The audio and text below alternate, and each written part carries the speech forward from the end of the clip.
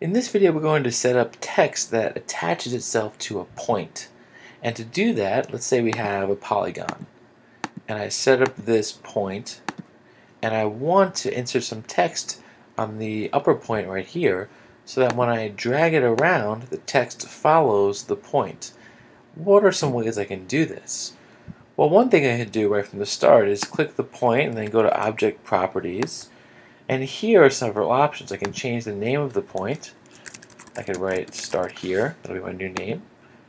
And it says start. Okay, so it follows that. Clearly it only shows one word, but maybe I want to show the caption.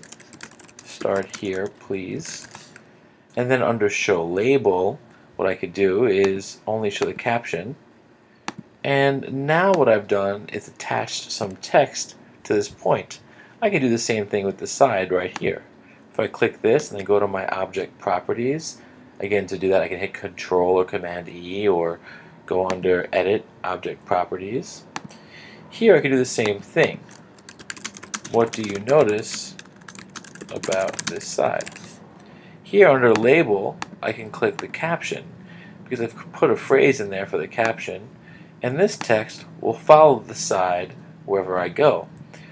But perhaps these two things aren't the way you want to do it. What else can we do? Well, let's say here I want to attach some text to this point, something separate from the caption, something separate from the method we just used. So I would click my text tool up here. Maybe I'll insert my text here.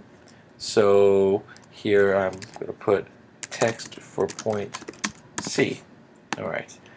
The problem is, well, it's where I want it to be, but then when I move the shape around, the text doesn't follow it. So how do I make this text follow that? Well, now what I do is I go to my object properties, and here there are lots of different options, but under my text heading, you'll see the text I just created. I can place this text anywhere I want. So here I'll click position, and it tells me where it's at right now, but I want to attach it to point C. So I select point C and then hit close. And there you can see the text is now attached to the point and will follow it wherever I go.